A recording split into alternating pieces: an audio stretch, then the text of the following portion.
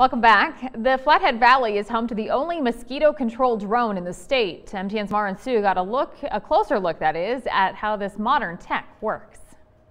Don't worry if you see this drone flying around in the sky. It has special technology to detect and repel mosquitoes. We plan on basically using that as we would any other form of treatment equipment. We first go out and do a survey to see whether mosquito larvae are present in standing water habitat. Jake Rubo is talking about this brand new mosquito-controlled drone. So far this year, mosquito activity looks low. We haven't had the extensive flooding, so we've really been able to target our efforts and keep them under control in most places. And that's where the drone comes in. Using technology similar to Google Maps, Rubo flies this drone checking for mosquito larvae. If detected, a pesticide safe for humans and the environment is sprayed, keeping mosquito populations at bay. While mosquitoes can be annoying, Rubo reminds people that they do have their place in nature. They serve as a food source for a lot of other insects, obviously frogs, birds, bats, things like that.